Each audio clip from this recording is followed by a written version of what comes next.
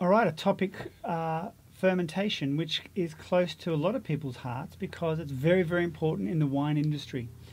And so we're going to be looking at the basics behind fermentation. Nothing too detailed here. In this video, it's just the beginning steps of the process and to get you the understanding of what's going on with more details to come later. All right, so fermentation is a chemical process which generates the production of ethanol through converting sugars into alcohol. Okay, so from a very basic description, sugars into alcohol. Specifically, we're going to be looking at glucose, right? But we can use sucrose, and that sucrose then is broken down into glucose and then gets converted. So if we go glucose here,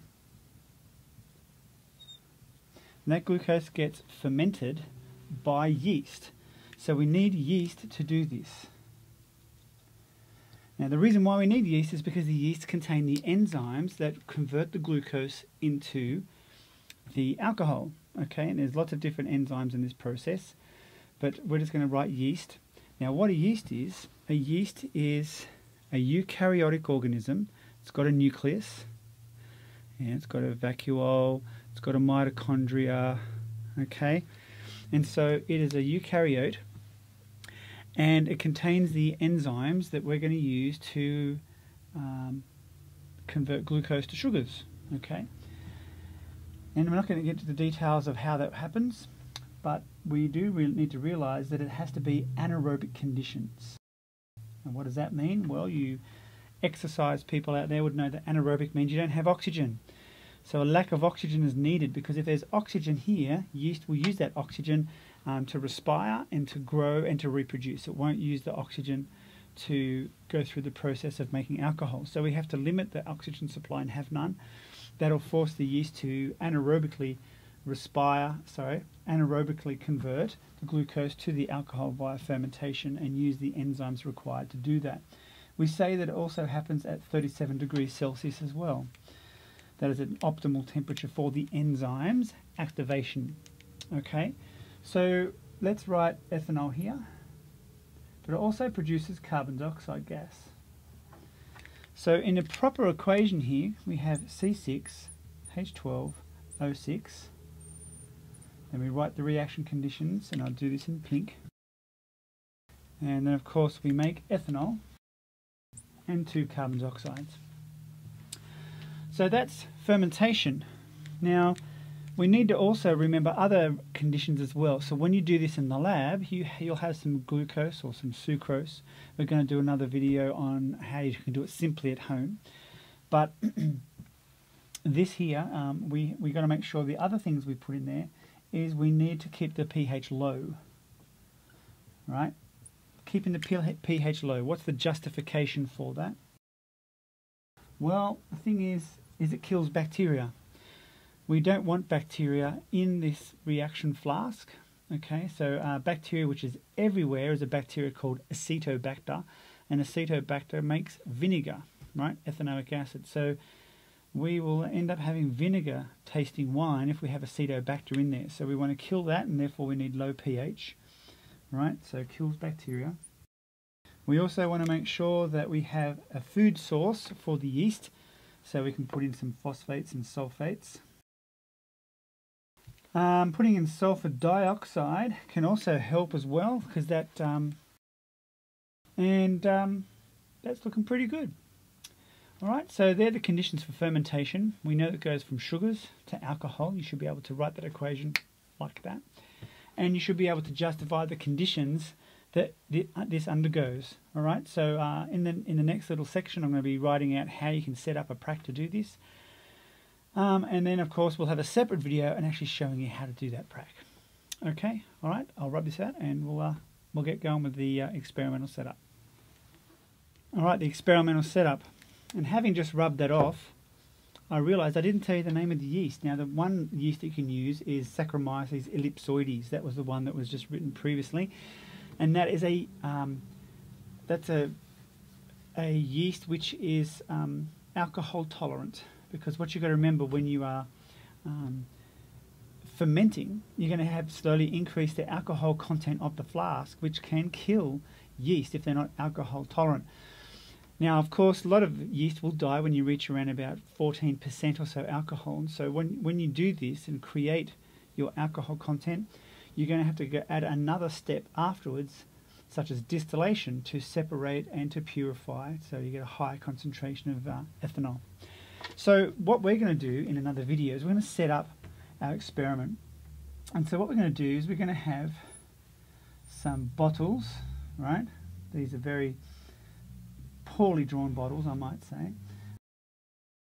Started with a bottle, ended up with a weird and wacky conical flask. Anyway, so we set up 4 of them.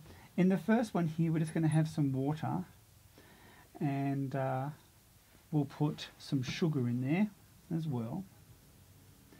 In the second one, we're going to add some water, of course, some sugar, and some yeast. Then in the next one, we'll just have some water and some yeast. And in the last one, just to add a bit of interest, we'll add double the amount of sugar. Okay, so we'll go water, 2 times sugar, and yeast. Okay, so what we'll do is we'll fill these up to the same height, so we have the same volume of water for each. Now it's got to be warm water, warm to hot water. The reason that is because the yeast that we're going to be using is baker's yeast, and they need that hot water to dissolve the outer covering that the yeast are protected by, but also to activate them as well.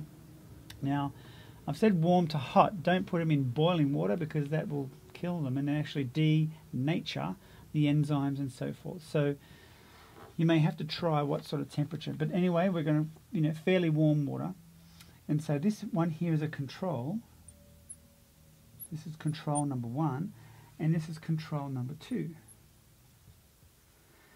And then we're changing the independent variable here is the amount of sugar, and to see how it affects the CO2 production.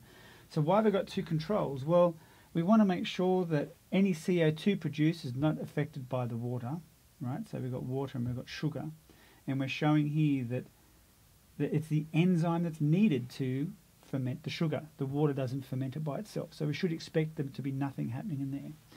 If we think about control 2, we've got the water and the yeast. Well, we need the sugar as the reactant to ferment, and so we should expect nothing to happen in that as well, because you just got water and you got yeast.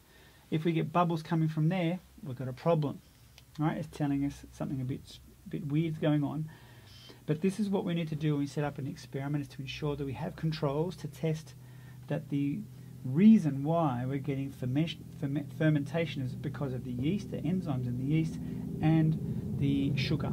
Okay, so it makes our experiment more valid. We're testing what we're supposed to be testing. Okay, and then what we're going to do is we're going to place balloons on the top. Well, we'll measure the mass first. Okay, we'll measure the mass first, so we'll get a mass reading. Right, we'll measure the mass reading of all of them. Then we'll put a balloon on just to capture the CO2, just for fun, right? So we'll put a balloon on. It's going to overhang the top there. It looks like Santa's little hat. Okay, and we would expect that within this one here, that should start to produce some gas.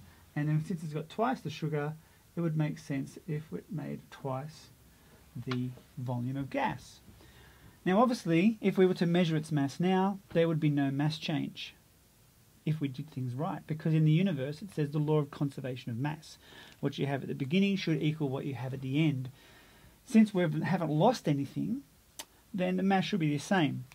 So what we'll do is we'll capture this, take it off, try to keep the CO2 in there, because it would be nice to see if we can bubble that through lime water to prove that the gas is CO2. If lime water turns milky white, then we know it's CO2 gas. So we'll take the CO2 from that. Once we do that, we should expect that the mass of that and that should go down.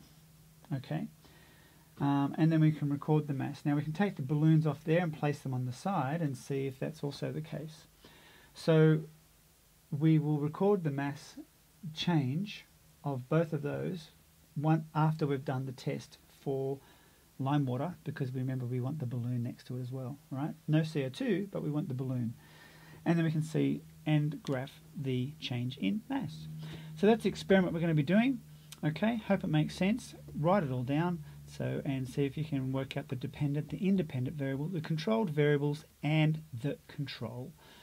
All right, and we'll talk about those when we actually do it. All right, see you then.